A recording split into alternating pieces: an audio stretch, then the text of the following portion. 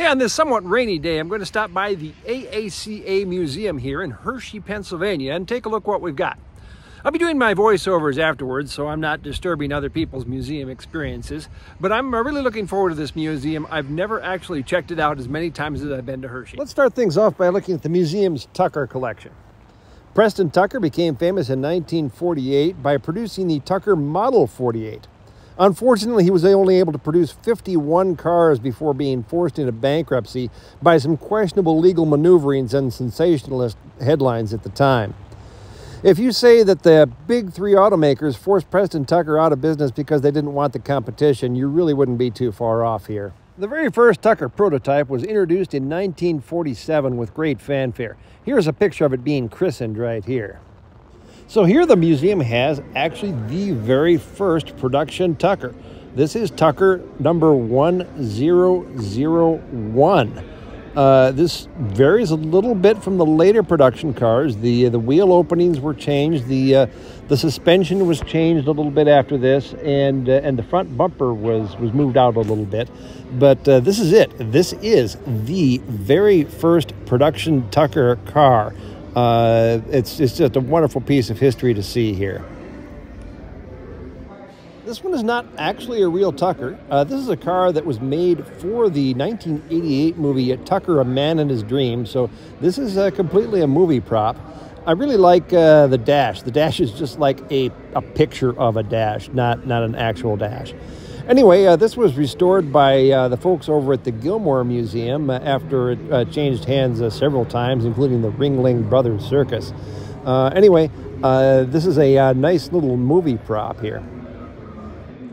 You want more Tuckers? Here's more Tuckers. This one here is Tucker number 26. You see, this has an automatic transmission. That's the Tucker-matic automatic transmission. The only surviving car that still has one of those. Remember, automatic transmissions were still fairly advanced in 1948. Over here, we've got Tucker number 22. See the 6 exhaust pipes down there, because why not? Anyway, Tucker number 22 here is still wearing its original paint in Tucker gray. This car was loaned out to the movie Tucker, the Man in the Machine, and actually had a little bit of damage on the bumper there. There's a little dent that it still wears that it sustained during filming of that movie. Anyway, nice cars. Here is a 1947 Tucker test chassis number 2. Here you can see clearly, if you hadn't picked up on this already, the Tucker is a rear-engined car. This particular chassis has had the components all painted different colors for photographic purposes, in addition to it being a test bed. Just another rare piece here in the Tucker collection. Here's a shot of a Tucker prototype engine that shows you where they get those 6 exhaust pipes out of. If you like Tucker engines, we've got actually a whole line of them here at the museum. These are all various prototype engines and transmission assemblies. Just an impressive collection of Tucker engines here. They also have a Tucker dealership that's been mocked up here, as well as other Tucker paraphernalia that I haven't shown here. There are a lot of other cars in the museum, so let's just look at a couple of them.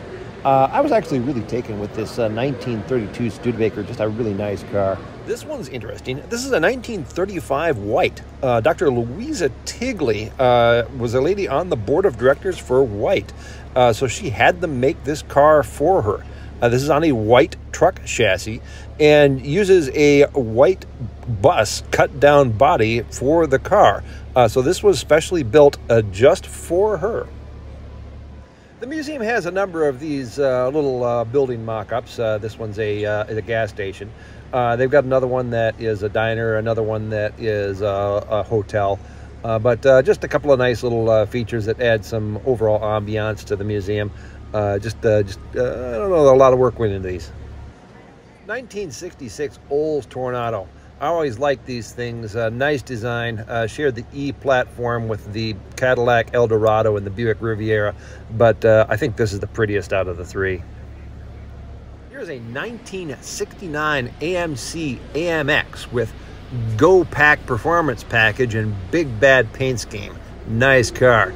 Here's a Datsun 280Z. This is 1978. Here's a 1950 Pontiac. I always liked the Pontiacs because they have this chrome strip down the center of the hood. That was a kind of a Pontiac feature for a lot of years, all the way up until the mid-50s. And over here behind it, we've got a 1970 Plymouth GTX. No big deal, just a GTX sitting there. Anyway, a lot of nice cars here. They've got them kind of set up watching a movie. Here we've got a 1927 Packard, very large car. There's the signature Packard tombstone-shaped grille, but just a really big car. And for contrast, they got it sitting next to a really small car. Here's a 1961 Nash. Good photo op with the flamingos back there. Here's a 1957 DeSoto Fire Dome Sportsman with those nice 1957 fins. DeSoto just high-key was on point with their 1950s designs. Also their names, you just can't beat those DeSoto names. This is a nice car. I would drive it home. All right, I have to confess, this was my dream car in high school. This is a 1981 DeLorean DMC-12. Just a very nice car, less than 500 miles on the odometer on this one. But next to it, we've got something special. This is a 1978 DeLorean prototype. This is a one-of-one, and this is actually rear-engined. This has a V6 in the rear with a number of other little modifications from the actual production car. But this is something special. Here's a 1912 Delaunay Belleville. This is a French manufactured car, very expensive limousine. This is a 4,400-pound car with a top speed of 70 miles an hour in 1912. Sorry. Just a neat front end. Body is by Brewster. That's a U.S. coach building company. Here is the 1896 Benton Harbor. This is the first vehicle in America to be purpose-built as a automobile and not a converted carriage, although it still retains a lot of carriage features like the carving on the side and the leather dashboard. Has a tiller steering, and if you look in there, that actually is a candle lighting in the carriage lamps. This vehicle is very significant and is on the National Historic Vehicle Register as one of the earliest automobiles in the country. Underneath there is a horizontally imposed 7.5 horsepower engine, but just a very nice, very rare car here. Hey, speaking of historic vehicles, here's a 1966 Volkswagen bus that was owned by Esau and Janie B. Jenkins for the Progressive Club around Charleston, South Carolina. The Progressive Club was started in 1948 to help poverty-stricken African Americans and other residents in whatever way they could. Just a nice vehicle. Here we have an entire machine shop set up off of a line shop. Sorry for the glare, everything is behind glass. But anyway, all of the machinery attaches to belts that all run off of these lines that are powered by a single motor. That's actually where we get the terms coming online and offline is off that line shaft. When you disengage from it, you're off the line. Over here next to it, we've got a 1911 Buick Model 26 kind of set up in a little shop here. Make it look like it's undergoing repairs, so I don't know, it makes people like me feel more at home. Yeah, I think I actually have that compressor. Anyway, yeah, nice little car. Here is a 1982 AMC Eagle. When I lived in Michigan's Upper Peninsula in the 1980s, they loved these things. This is a high ground clearance, four-wheel drive station wagon. There is no word in there that you do not like. These things were super cool at the time. Everyone loved them in the far north. I love them. To this day, I find them to just be super cool cars. I will fight anyone who disagrees. Look at that interior. Brown. The museum actually has an impressive display of scooters and motorcycles. A lot of motorcycles in the basement, along with a lot of ATVs. Here's a 1960 Harley-Davidson Topper. This is Harley-Davidson's entry into the scooter market. I hear a lot about these. I see a lot of them, but I really seldom see them actually in person. So this is kind of a treat to actually see a Harley-Davidson Topper. Over here, we've got a 1962 Vespa, just classic Vespa lines. Everybody loves the Vespa. Speaking of Vespas, this is actually a 1959 Allstate. Now, Allstate was the Sears house brand, and what this is a rebadged Vespa. Sears purchased Vespas in bulk, rebadged them as Allstate. Here's a 1947 Cushman sidecar utility. I just kind of have a fondness for Cushmans. I just like them. They're very utilitarian looking. I just like them. Over next to it is a 1906 Waltham Orient with a wooden body. This was actually owned by one of the founders of the AACA. He used it for advertising for his business and kind of attracted other antique car enthusiasts, and they founded the club. Here's a 1921 Evans motorcycle. Actually, a little crude for 1921s when you consider what some of the other manufacturers were doing. This is actually pedal driven, and then of course you have a belt drive back there for the motor.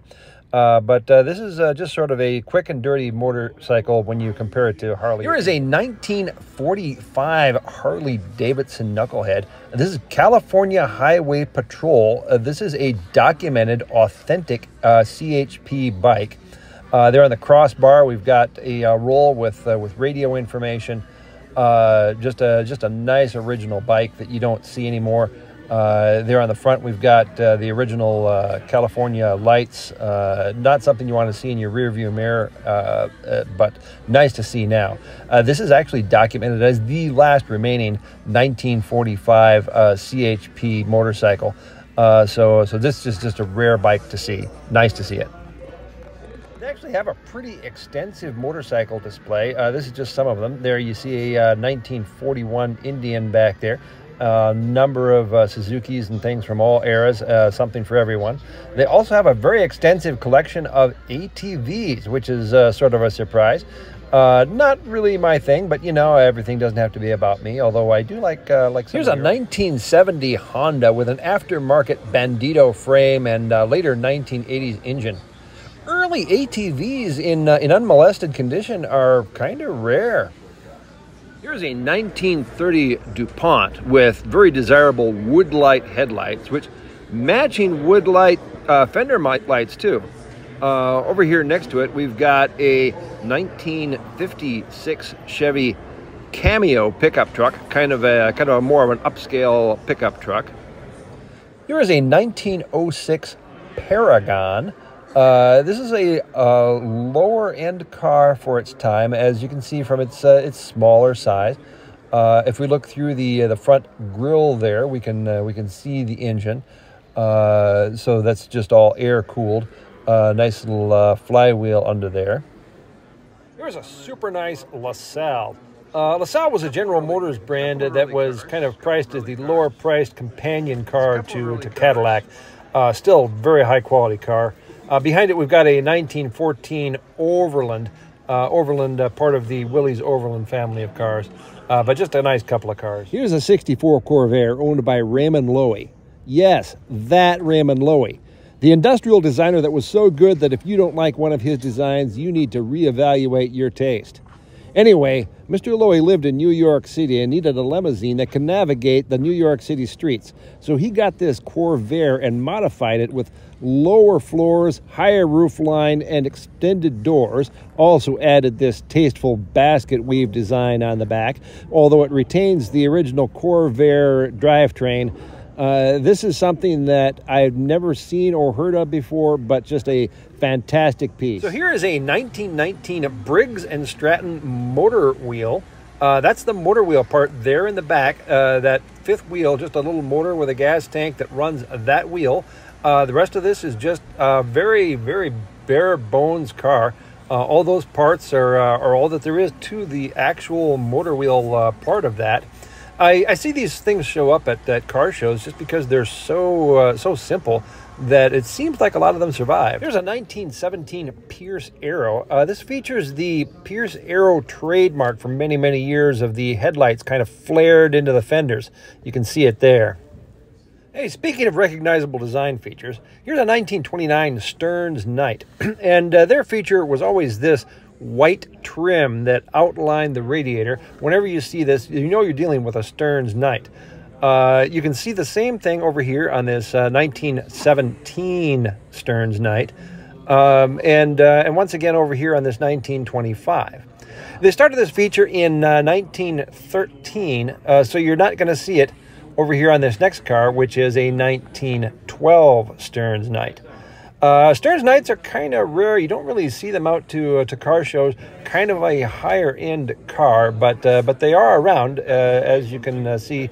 Here's four very nice ones. Here's a 1917 Pierce Arrow Model 66. This does not have the standard Pierce Arrow headlights on there.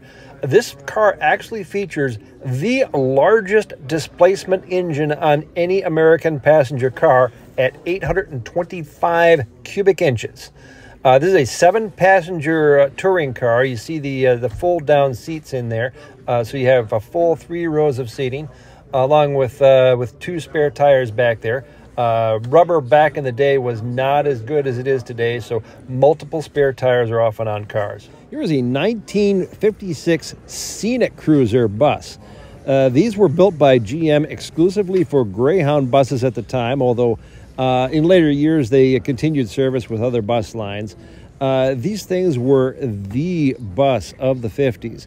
This is one of the few remaining that still have the original seats. A lot of these have survived, but have seen conversions of one kind or another. So let's go in here and take a look at what it's like to actually ride on one of these. It's actually surprisingly cramped in here, but the real bonus is when we walk up the stairs and are able to look out that Scenic Cruiser windshield. Yeah, there it is right there. Yeah, this is the height of bus luxury in the 1950s with slide open windows. Just a nice bus, and nice mid-century travel here with your luggage compartment just up above. This is just something that you don't see, and you don't really get aboard buses. Hey, that's not the only bus that the museum has. Actually, they have several buses here. This is a 1929 yellow coach. This is a Model W that was apparently used for shorter routes or interurban. This is sort of a medium-sized bus. This Model W features a rear observation area.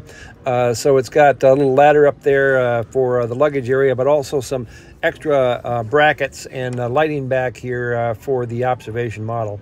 Over here we've got a 1927 Fagiole, if I'm pronouncing that right. I always have trouble with that name.